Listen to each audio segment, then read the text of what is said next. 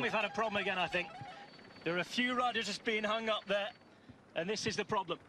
Another rider down. This time it's from Astana. Once again, it's off the cobbles, crashing with the man from Cofidis. Astana rider is Luwa Vestre.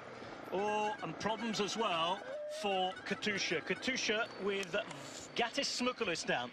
Gatis Smukulis from Latvia, crashing with the man from Astana, Luwa Vestre. Vestre, who was riding the Tour of the Basque Country, climbed off on stage 5, travelled yesterday, and this was the incident again.